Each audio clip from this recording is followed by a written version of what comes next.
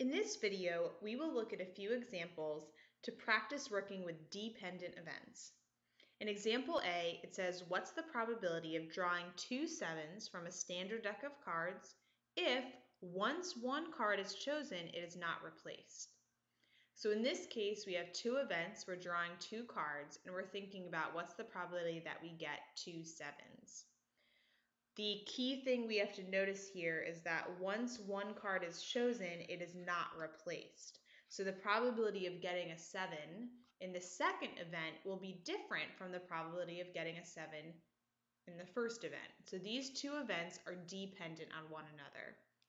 So the probability of the first 7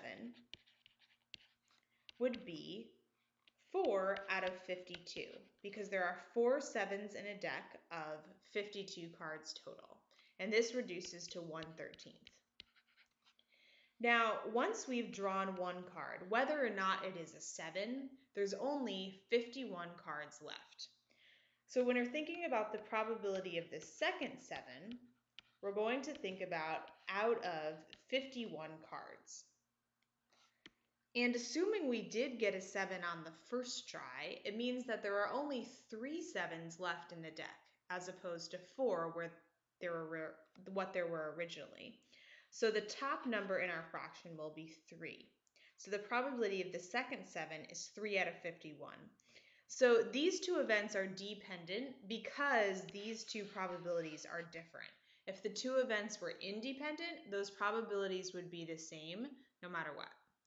So now we can actually use the multiplication rule because we have revised our second probability and didn't just say 4 out of 52 again, in order to figure out the probability of 2 sevens, getting a first a 7 and second a 7.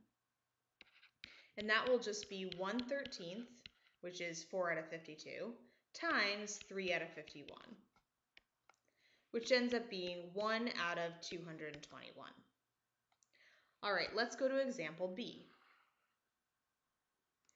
A box contains 5 red marbles and 5 purple marbles. What is the probability of drawing 2 purple marbles and 1 red marble in succession without replacement? So that's again means once you've drawn a marble, you don't put it back and you couldn't pick it again. And so the total number of marbles gets lower each time after you've picked a marble. So in this case, there's actually 3 different events. We're thinking about drawing 3 marbles and we want purple, and then red. So for the first marble to be purple,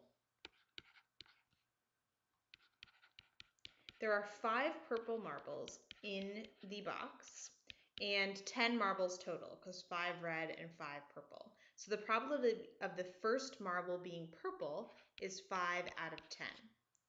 Once we've chosen that marble, there will now be 9 marbles left in the box.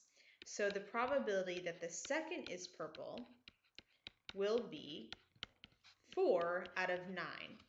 So the 10 went down to 9 because there's only 9 marbles left, and the 5 went down to 4 because if we chose a purple marble the first time, there's only 4 purple marbles left.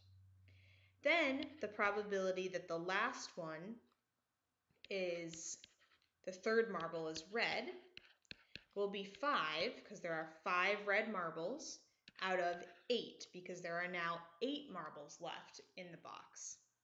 Because we've revised our probabilities, we can use the multiplication rule. And so if we want to figure out the probability of all of this happening, that would mean we just multiply all 3 together. So the probability of purple, then red would be 5 out of 10 times 4 out of 9 times 5 out of 8. And when you multiply that out and reduce, you get 5 out of 36. So the probability of this happening, getting a purple marble and then a purple marble and then a red marble, is 5 out of 36.